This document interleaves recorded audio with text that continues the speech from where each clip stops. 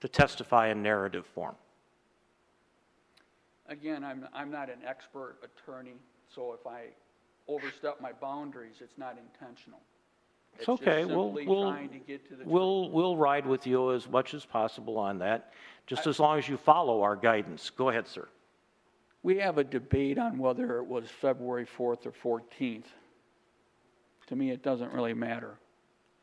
I was in McDonald's. I was having lunch. I was there for approximately 15 minutes. I observed Mr. Collion sit across from me for approximately 10 minutes, watching me, staring at me, giving me whatever intimidating looks he can possibly think of. During this course of time, I've watched him do nothing but stare at me. I finished my lunch. It took approximately 10 minutes. Mr. Collion testified that he only was there for a minute watching me. The surveillance cameras will show you that he was there much longer than a minute. When I was done eating, I cleaned up. I was reading a newspaper. I picked up the newspaper and I walked back to the stand and I put it where I got it. I came back to the table. I picked up my wrappers. I went to the garbage can. At that moment, that's when Mr. Collion attempted to rob me and told me to give me your property or I'm going to kick your ass. And I stood up for myself and I defended myself and I told Collion to go ahead and try it. And he continued to try to take my property from me. And he continued to threaten me. He picked a fight, he started the fight, and he escalated the fight. I don't know what he was thinking. I don't know what's in his head. I don't know why he did what he did. I don't know Mr. Collion. He's a large man. He was an angry, large man, threatening to take my property away from me, and if I didn't, he was going to kick my ass. I didn't have a choice. I stood up for myself. I defended myself against this man, and I told him to bring it on, and I would do it again. There's a difference between causing a disturbance and defending yourself. And every day when somebody has to defend themselves, they do it any way they can. I use my verbal commands and I let everybody know in McDonald's, this man's attacking me. And I said it several times. This man's attacking me. These people were telling me to calm down. I simply told them, this man's attacking me. I had no other choice. And I left.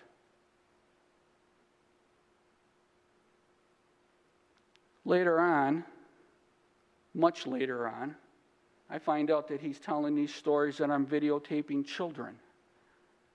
And then I got to deal with other people who spread those rumors around too. He wants to say that he's offended because he's a father. I'm a father, I'm a grandfather. There were no nude children in McDonald's. Nobody was videotaping anybody. Simply was walking around minding my own business, eating my lunch. And a very large man confronted me, threatened me, and told me he was going to kick my ass.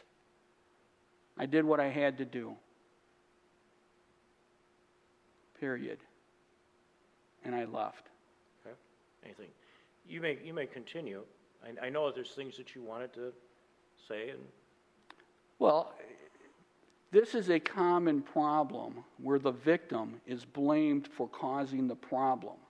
When you look at the facts, you can look at the videos, you can tell that Mr. Collion was there for at least 10 minutes before I finished my lunch. And you can see through the video, I wasn't videotaping anybody. I was simply cleaning up my mess. That's it.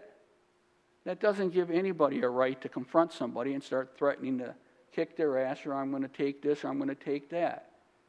I don't know Mr. Collion, but he's a large, angry man. I feared for my safety, so I told him off.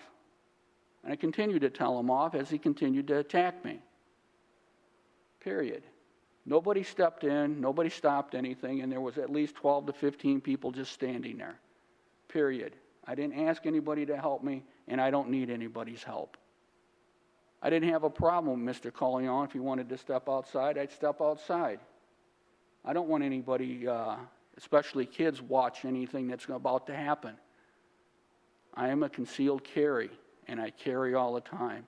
And I was carrying that day, openly carrying knives as well as guns. I carry all the time.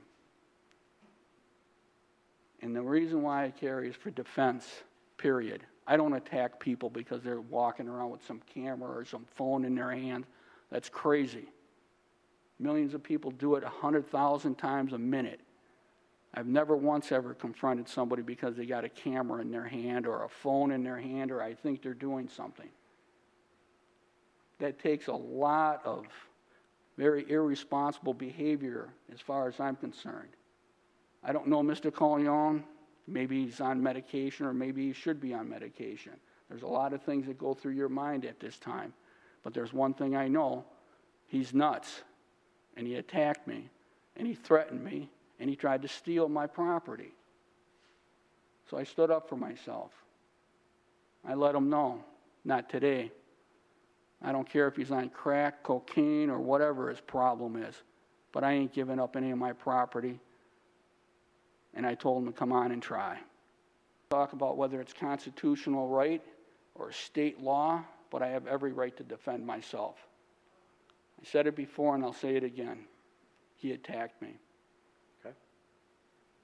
Thank you, sir. And I will be filing complaints against him about that attack, an attempted robbery, an assault and battery.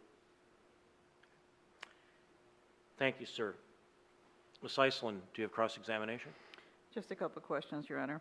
Thank you. Mr. LaHote, you said you feared for your safety.